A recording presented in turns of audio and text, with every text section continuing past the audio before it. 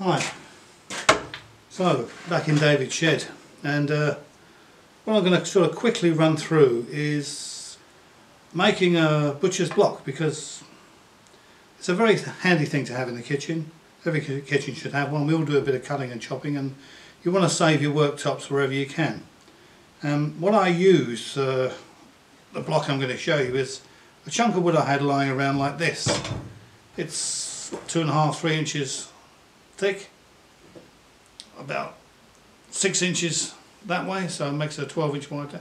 And this end was a bit split, so I didn't use that, but I cut off there and made myself two pieces roughly this size without the split, like so. I then got myself a couple of old hinges I had lying around, cut the last piece of that off, so I ended up with two pieces of steel like so, without that. I made the holes, the original holes that were in the hinges, wider with a drill, going up a size each time until I reached the size of this thread. So that clearly passed through there on each hole. So I ended up with two of those, several bits of thread, and two pieces of wood this size.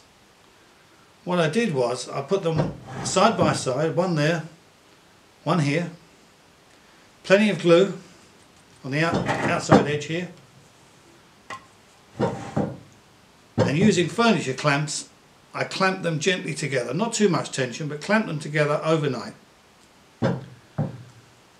The next day I took those clamps off and I put these into place and lined them up.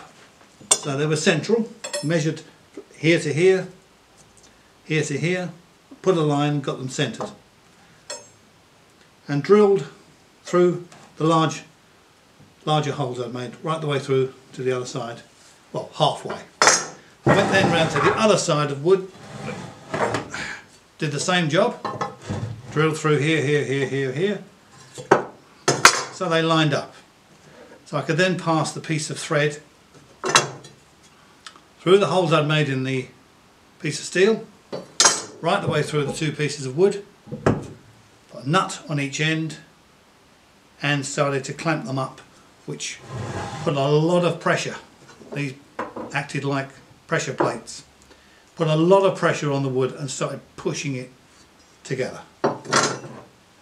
When they were together, they were just slightly out of line on the top here. So using a belt sander, we sanded along the top to give a nice smooth surface. Along the edges here, along the front, to smooth it all down. So what we ended up with is two pieces of wood like that.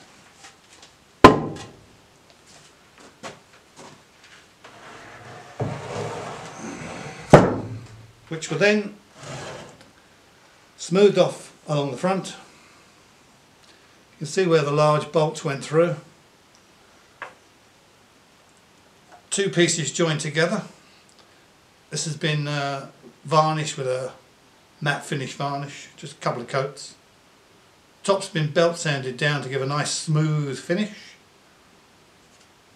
Now you can either use that as is, a butcher's block just on your surface on a wheel, or you can add some legs to it, some nice chunky legs, maybe a shelf at the bottom, and so on and so on. You can expand on the idea, but the basics are there. You can see just how simple that is. It's just two large chunks of wood that's been bolted together right the way through. That plate appears on the other side exactly the same. 5 or 6 pieces of thread, depending how many holes you've got in the original pieces of steel. Go right the way through, bolt them together, plenty of tension, tight as they go, and you end up with a very nice wood block for chopping, carving, cutting, whatever. Even if you don't use it, it looks attractive in the kitchen. So, handy job.